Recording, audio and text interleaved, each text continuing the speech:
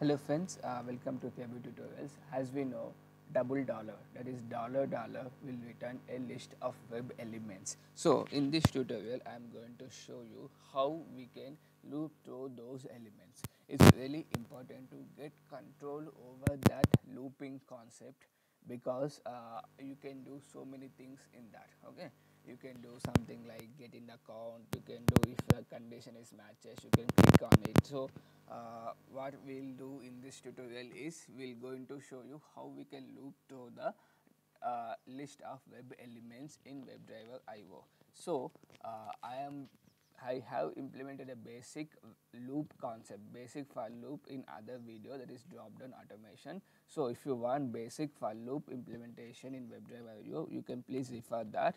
Here I will be using ForEach and also every loop. Okay, so if you click on this one, if you get into this make my trip, so here you can see these are the three elements. If you click on this particular country, you can get three elements. These are the nothing but drop down. So I am going to loop through these elements and I will try to get the values here. Okay, using ForEach concept.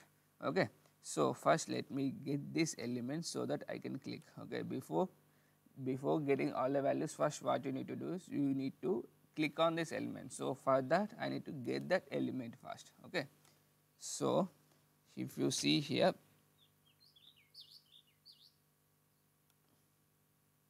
this is my condition, this is my selector guys. So what I will do is I will just select this one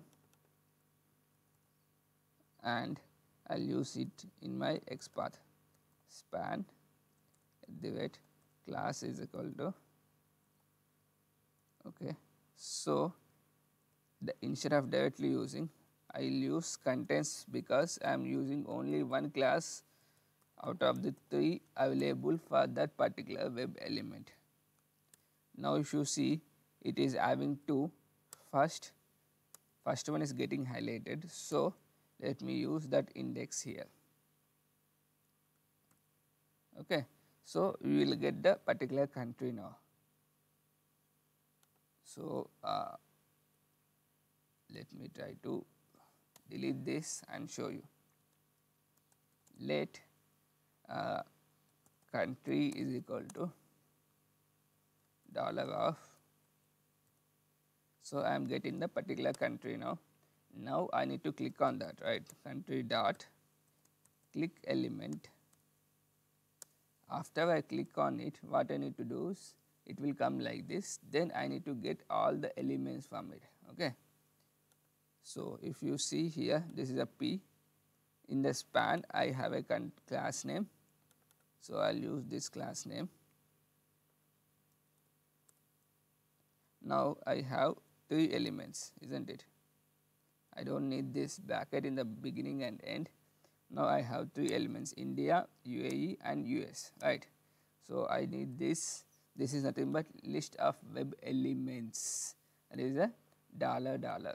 Okay, let country list is equal to dollar dollar of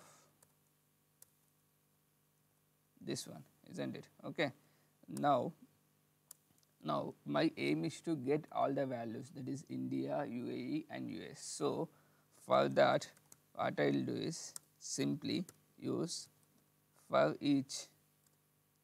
You don't need this array guys, so you can remove this. Directly you can use for each here. Okay, of element we got here. Then with the help of this element is nothing but for each element of country list. Here the loop, okay, element will go to each and every element in this country loop. Okay, country list. Okay, so element dot, let me use get text. Let me try to print console dot log. I am using ForEach here, right? Then I got this. Let me try to print this and let's see how we are getting the data. We are getting properly or not. Okay, So if you see here, the particular website is getting loaded. After that it will click, then you will get all the sorry, okay, one sec, I am using SpiceJet. This is actually from my different website, so here I should use Make My Trip. This is for the different tutorial I have used it. Now if you see, let me run this particular test here. Spec got loaded and it invoked the browser, then it is getting into the particular website, then it will zoom, maximize it, click on India, that country. If you can see, clicked on, got the values, but some issue is there. What is that some issue? Invalid left hand sided assignment.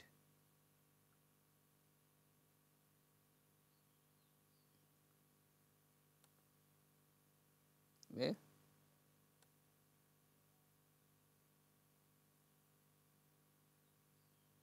Okay, sorry, this one, plus equal to is there now. Sorry for that. Sorry. Now it should work now, not a big deal. Just one last time I will execute, then after that I will show you how we can use another loop. Every is a one more loop we can use here, so I am going to show you that demo as well. That's it for this tutorial. I am not going to bother you people much. So it is loading that particular website, it will maximize, click on the country element, that is as of now India is there, it will click, it will get all the values from there, and I am trying to show you. As you can see, it is passed successfully. Now as you can see here, US, UAE and India will be there in the top. Okay, so India, as you can see here. Okay, so this is how we can use ForEach loop, guys. It is very important to get control on this kind of things. I am telling you, it is very important. Okay, there is something called every. Okay, even this will also works.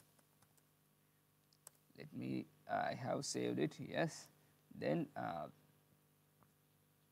it is invoking the browser. This is a very small tutorial, guys.